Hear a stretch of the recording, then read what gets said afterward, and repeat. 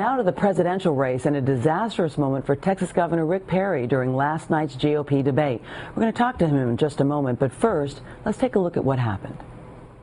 And I will tell you, it's 3 agencies of government when I get there that are gone. Commerce, education, and the, what's the third one there? Let's see. You need 5. Oh, 5. Okay. So commerce, education, and the EPA? EPA. There you go. No, okay. Let's talk deposition. Seriously? Is EPA the one you were talking about? Or? No, sir. No, sir. We were talking about the agencies of government. EPA needs to be rebuilt. There's no doubt about that. But you can't name the third one? The third agency of government, yeah. I would do away with the education, the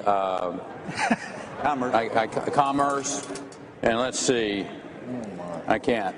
The third one I can't. Sorry. Oops. Perry is now with us this morning. Governor, good morning. It's nice to see you smiling.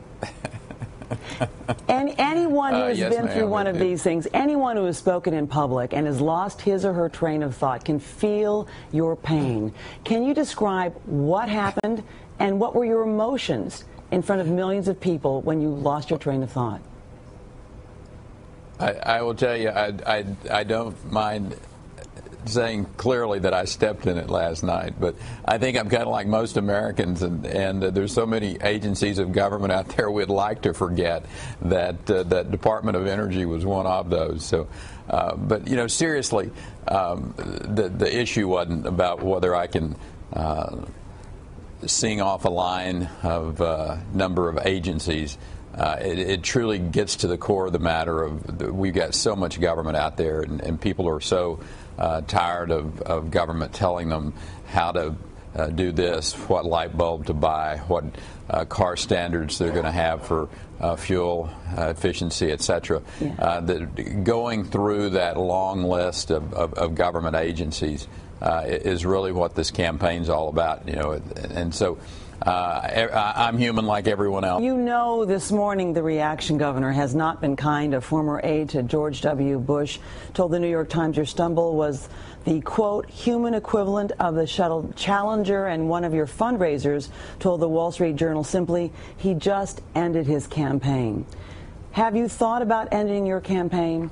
Are you staying in this race, sir?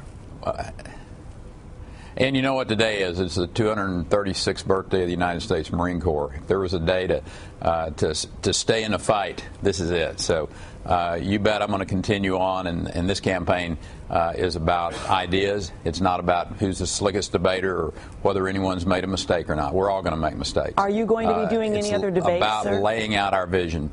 Are you going to be doing any more absolutely. We'll be in South Carolina on Saturday. I want to ask you about something that Herman Cain said last night. He actually came to your defense saying the American people can be very forgiving. And this is from the man who once blamed your campaign for leaking the story about these sexual harassment allegations against him. So for the record, did you or anyone in your campaign leak this story about sexual allegations against Herman Cain? Absolutely not. And I asked my campaign, and once that was said, and clearly I have no idea where that came from, but it didn't come from my campaign. All right. And I want to give you a chance to respond to, or at least tell the people who are possibly going to talk about you on SNL this weekend, Saturday Night Live. They may actually have something to say about what happened this week, as they often do. That's how things go. Do you have any message for the writers? They do. Listen, I hope they get the agencies right. As a matter of fact, if they'll go to rickperry.org, they can participate as well and pick which one of those federal agencies they'd like to get rid of as well. All right. Well, you're smiling this morning. That's usually how we get through tough times. Texas Governor Rick Perry, thank you so much.